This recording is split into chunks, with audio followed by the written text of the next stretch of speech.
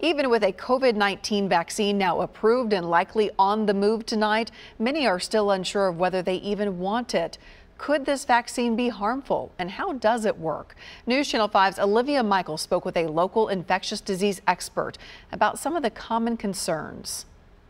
As rollout of a COVID-19 vaccine draws near, the vaccine is not a live virus vaccine. There's no way that you can get COVID. Some are raising concerns over any of its possible health risks. It has a tiny little piece of the COVID virus in it, of course, and that's used to stimulate our own immune system to develop protection. Infectious disease expert Dr.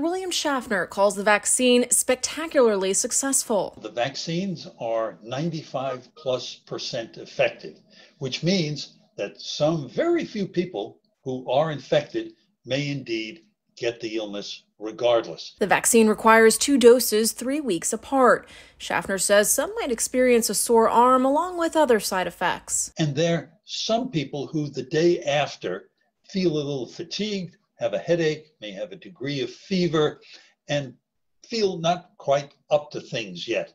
And that's your immune system working with that vaccine. So that's a good thing. He says those with underlying illnesses should seriously consider taking the vaccine. Any kind of health condition probably makes it more likely that should you get infected, you'll get more severely ill.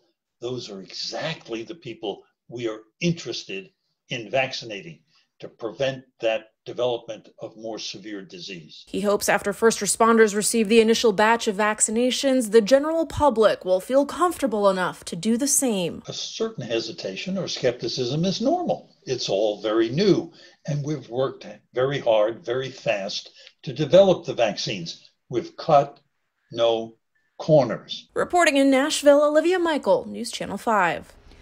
Dr. Schaffner also says the CDC has not made any kind of official recommendation on yet whether those with severe allergies or pregnant women should get this vaccine or not.